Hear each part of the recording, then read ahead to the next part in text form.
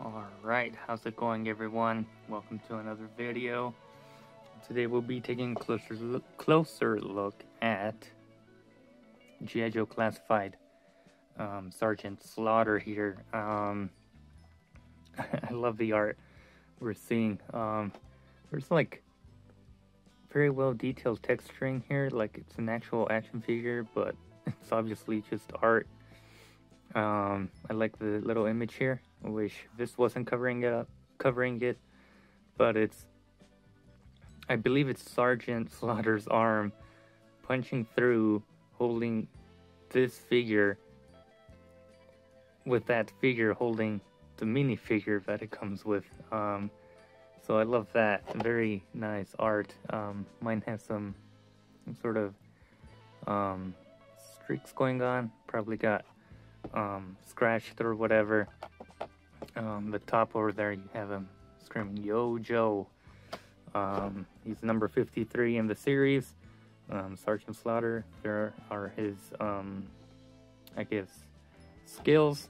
The back, everything we get with this guy, and then the side, very nice artwork of him just staring.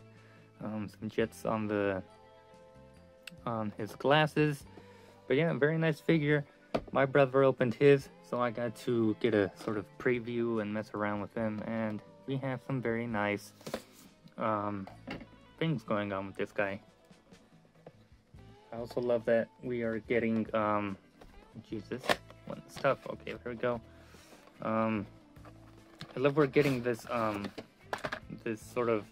these characters from the G.I.Joe movie now. Sergeant Slaughter being a big part of that movie. Serpentor, which will be a video that's taking a while to upload as we speak. So by the time this comes out, hopefully that video is already out. But here we have the Sergeant Slaughter accessory box 53. We've seen these before, and here he is. So yeah, I guess we can open up the accessories box, but I'll cut away when I have to release Sergeant Slaughter from his hell cage. Oh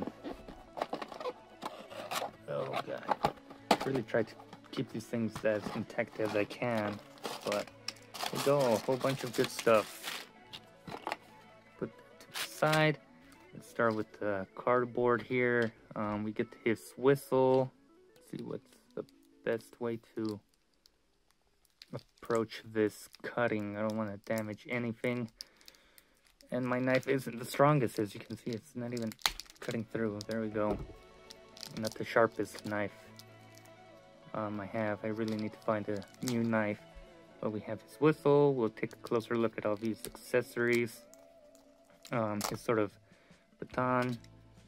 We have the rifle here, which is, a lot of people complained, it's an AK-47, not very American weapon. And then we have, these are his glasses, which is weird that they put the glasses separate, but I mean, I'm fine with that. It keeps them in shape. We have the baggie here. Rip that. As always, I love a baggie, and we get all the other goodies in here. So let me get him out of his hell cage, and then we'll take a closer look at the sergeant himself and his accessories. Alright, so got him out of his cage. One quick thing I wanted to point out. The cardboard we've seen before, this is usually on the inside, and the whole brown is on the outside. So I don't know what's going on here, if they like misprinted this, but I think from the other Joes we've seen, the star is inside of the little cardboard tray. Just something I noticed. I don't know, maybe I'm going crazy. But we have him out of the box here, and he is great. And I'll say, I think I prefer this version rather than the Valiverse Action Force, just because the head looks more human it's hard to explain, but the Valaverse version, his chin is very wide and very.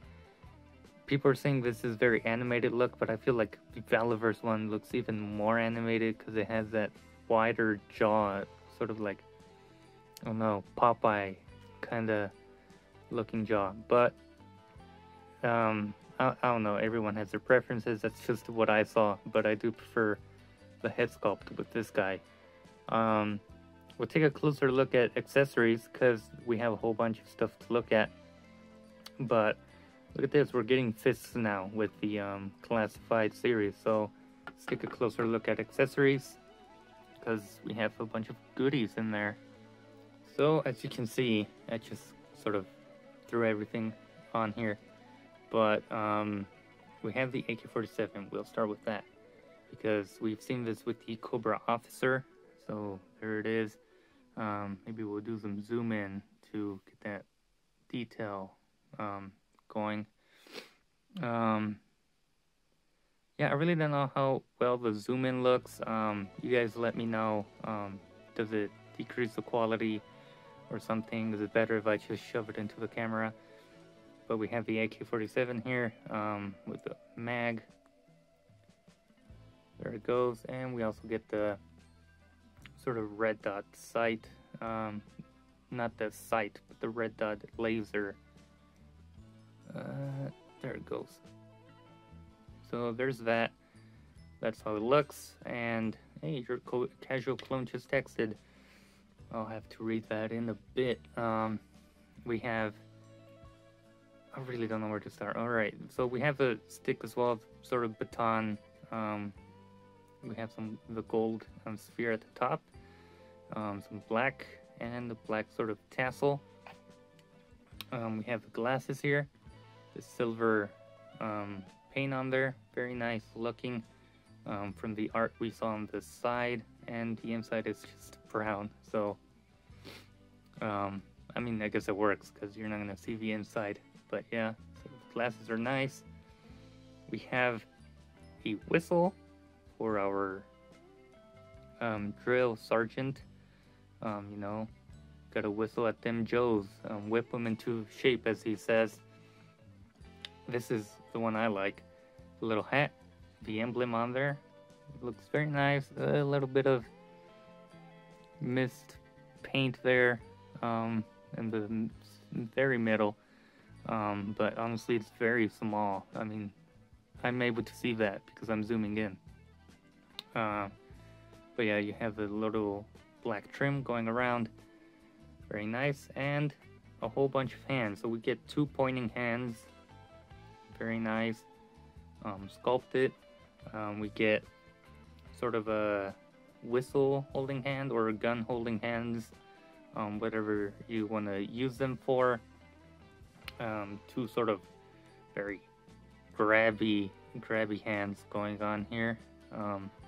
And then we have, I think, the best accessory ever. A mini Sergeant Slaughter. So this is now the world's smallest action figure, I would say. You have a nice star at the back there. And then they did a pretty neat thing. I don't want to open it, but you can take it out if you want. They made it so these flaps go around this, so you just unfold those. You can take out the retro card, as you can see it's sliding out. Take out the retro card, and then you can take out the figure himself. So yeah, those are the accessories, and now we'll take a closer look at Sergeant Slaughter. Alright everyone, so here we have him. He looks great, I'll say that. People don't like the white belt, but you know, there's different variations or looks to him, and this is the most animated, accurate one, I think. But articulation, you can look up pretty well. That's very good. You can look down pretty good. You can also look up because he's still on that disc hinge, which I honestly do prefer. It just allows for more movement up rather than the dumbbell joints where it's just like you can only get about that much.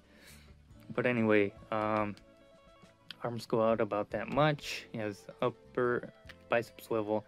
He has butterfly joints, double jointed elbows, and all of his hands hinge up and down, horizontal.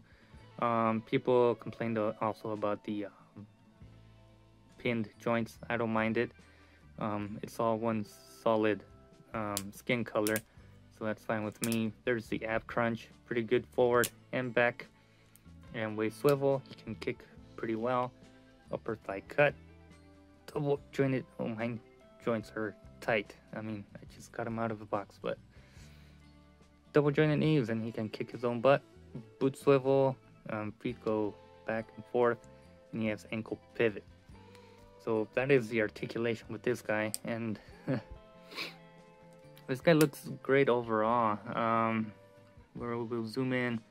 We have that same textured shirt we've seen with Classified. I don't know if it's reused from Roadblock. I guess we'll zoom out and do a size comparison. I don't know if that's the same shirt. It may be. Yeah, it's the same shirt as the Roadblock. Pants are different. I think these are new pants, if I'm not mistaken. We have new knee pads and new shoes or boots. I'm sorry. But yeah, there's the size comparison. He's about the same size as Roadblock. I would say the arms are I think the same. I'm looking for like the vein detailing, but yeah, I think it's the same because we also have those arm bands, so that's the same. So about Roadblock size, about that size for an idea. And here's the Outback, and to compare him, because of course we have to pose him with Serpentor, him beating the crap out of Serpentor. Yeah, Serpentor is one big guy. I mean, just look at that.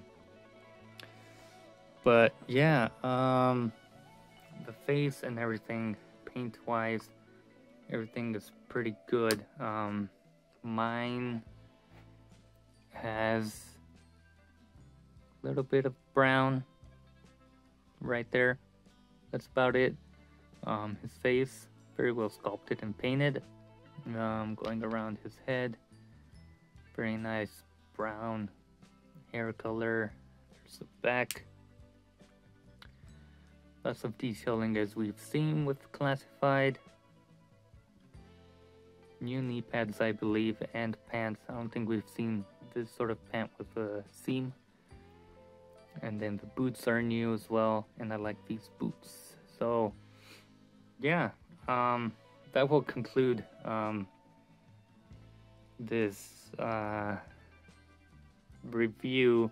He's a very fun character to have.